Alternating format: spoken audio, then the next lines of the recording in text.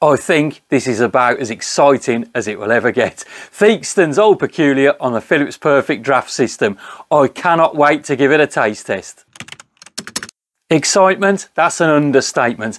I'm so excited. I've already connected the tap onto the keg. I've already had it in there. It's a bit of a mistake because I was trying to chill it down or cool it down to about 7 or 8, 9, 10 degrees. Sort of cellar temperature is about 10 degrees.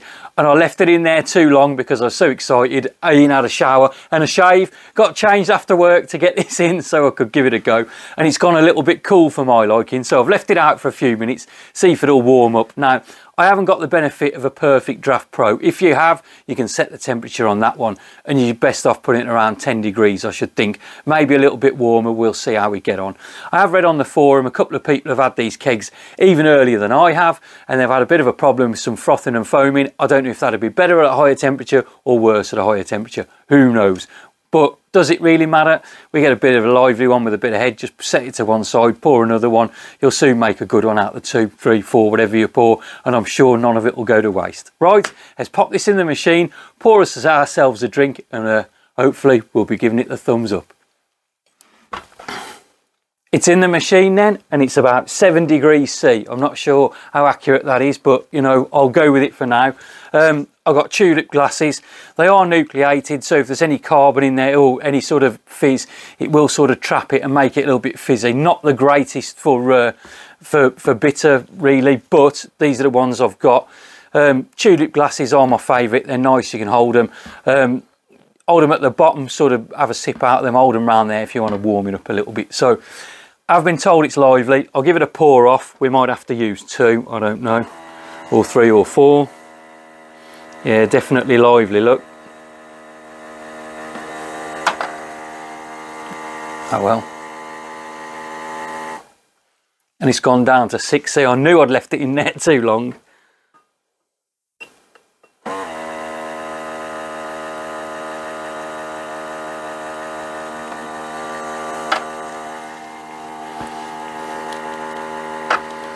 That one's a little bit better. It's not so bad, is it? For those two, pour them in. Oh my goodness, it's beer, proper beer.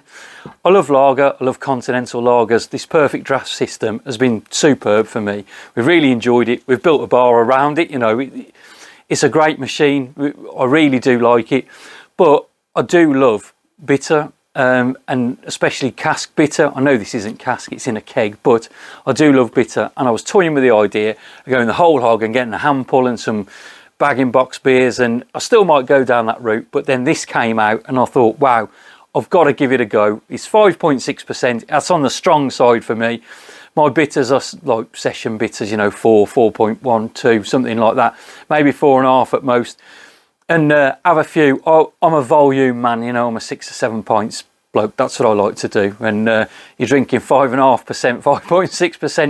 You have 6 or 7 pints of that, and you certainly know about it. So it could knock you sideways. It's one of those drinks that'll put hairs on your chest and knock your socks off at the same time, I think. So you never know. Right, I'll see if I can get a little bit more in here, get towards a pint.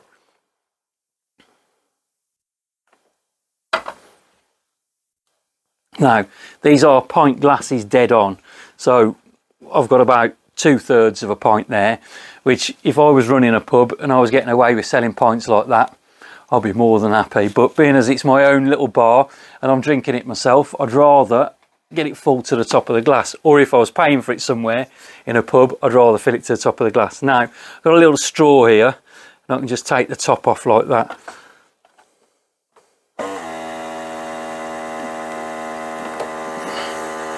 There we go. We've got a bit of wastage, but I think that's about acceptable, really. I'll put that one to the side. I'm sure we'll make use of that. So here we have a pint of Theakston's Old Peculier. Look at that. It even looks the part, doesn't it? Nice and dark. It's a porter. I haven't read the tasting notes, but it's a porter. It's like a porter stroke stout, you know, Guinness, but a lot stronger. Should be better flavours in there than a Guinness. The Guinness is quite a cold drink, isn't it, to serve it cold, and the ice cold Guinness, I'm not really a fan of it. I like a bit of flavour in my drinks. extra cold stuff, fantastic in the summer. Nothing better than sitting outside, an ice cold lager, great on these machines. Superb, you can't fault it, sipping away, beautiful. Winter time, it's winter now, got a hoodie on, try and keep warm. It's about 12 degrees in here, I think, and about -2 outside, so try and keep a bit warm, and you want your beer a bit warmer. Now, that says 6 degrees, but it does feel a little bit warmer to me. Right, enough waffle. I'm going to give it a taste test. I'm excited. Right. Oh, the smell, it smells like beer. It smells like proper bitter. If you've ever, you know, you drink bitter in pubs on hand pulls, or you've brewed your own or whatever, you'll know that smell straight away, won't you? Now, it might be a little bit strong for my taste buds, but we'll give it a go.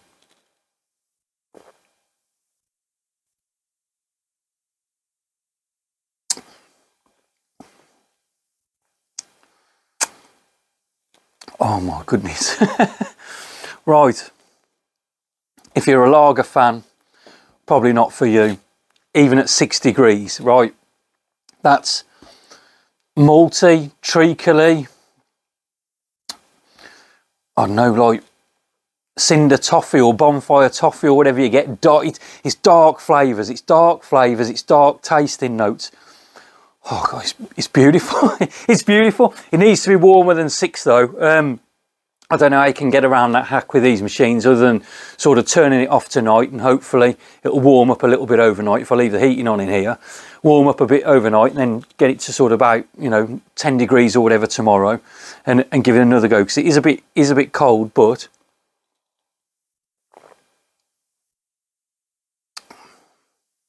oh, that's nice though. Proper beer. And as you can see, the head's going down, so excuse me, you've got lacing on the glass, which is great. You know, it's a quality pint that's coming out of there. The head's going down. That's because there's no real fizz in there. You can taste a little bit of carbonation, I think. You can feel bubbles on your tongue. If you move your tongue backwards and forwards, you can feel bubbles on there, but it's not a high level of carbonation. Hence, there's nothing sort of, not as you can tell very well with this because it's so dark. Look at the colour of that. Look at it. How beautiful is it? But there's no bubbles rising from the bottom. Whereas when I've got another beer in there, they're most other sort of bitter type one that I do like is the Adnams Ghost Ship. And you can put that in there and you do get the bubbles coming up through the bottom because that's the sort of carbonated. There was a lot of carbonation in there. Whereas this one isn't. And the head is going quite quickly. Although saying that, it's not on that one. It might be more to do with the chicken kebab meat, chips and salad I had on the way home from work. But there you go. Right, let's have another go. Be serious now, Jim.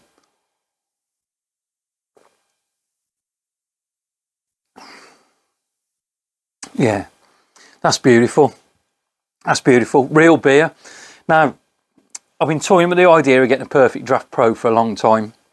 And I'd sort of ummed and ahed about it. And I think if they're going to do more things like this, then it could definitely sway me. It's not as good as cask, don't get me wrong. If you're in a pub and you can get that on handball, it's a better drink than that. It's beautiful, but it's better than you get in bottles. Definitely better than bottles. It's nice. Oh well, you can tell I'm trying to hold back here because I could just swallow. I could swallow this and swallow that one and swallow half the keg. The difference between the lagers and this is phenomenal, you know, phenomenal. I don't know quite how they've done it, how they've managed to get the sort of the texture right, if that makes sense. Whereas you have a fizzy lager or a, you know, something with a bit of gas in it, when this stuff, you haven't got that.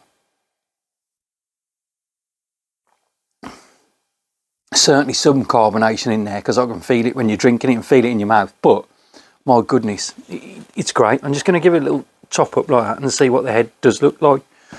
You can squeeze that in and put it in. And that looks good.